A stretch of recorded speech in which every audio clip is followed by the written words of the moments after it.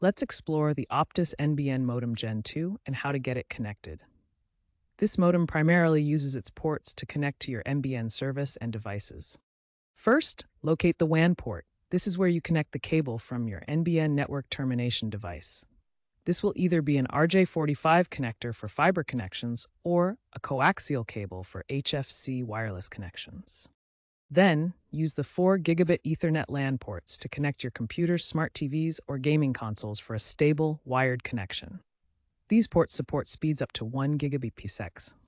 2 USB 3.0 ports allow you to connect printers or external storage devices for media sharing using DLNA. Also, make sure you know where the power input and reset button are located. The reset button will reset the modem to factory defaults if needed, but only use this if needed.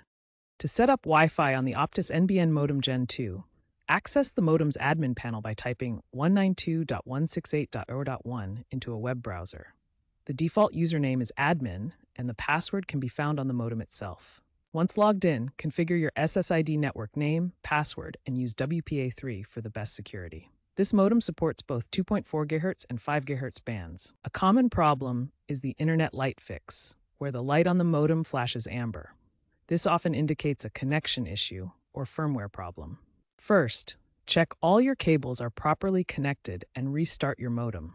If the problem persists, try updating the firmware through the modem's web interface. Outdated firmware is the cause of 40% of these issues. A small percentage of modems manufactured before Q1 2025 are also being recalled. Contact Optus support for further assistance.